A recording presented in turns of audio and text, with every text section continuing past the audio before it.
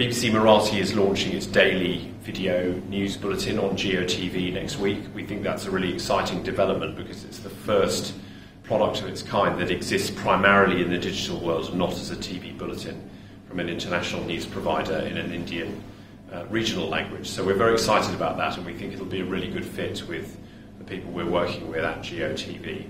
I think BBC Marathi has a really distinctive mission to bring the best of our international news reporting from around the world to audiences in Marathi, but also to report on the most important national stories where the BBC can add value to what was already being done in the vibrant and exciting Indian news market. We think fake news is a big global priority this year, and indeed also in India, where we see a particular high level of concern around some of the toxic effects of fake news, real threats to people's lives and well-being. Sadly, people have lost their lives in these vigilante attack incidents in recent months. So the BBC's come back with a concrete series of proposals, not just words, but to take action.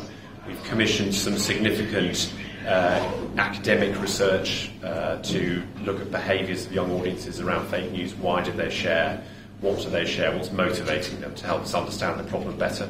We're running a series of workshops in Indian schools in different parts of India, which we'd like to roll out with a partner to a much larger scale. And then we'll be holding a series of events in the autumn, in November, to a conference and a hackers conference, a hackathon if you like, to try and hash out some tech solutions as well as some bold new ideas about what to do in the Indian market.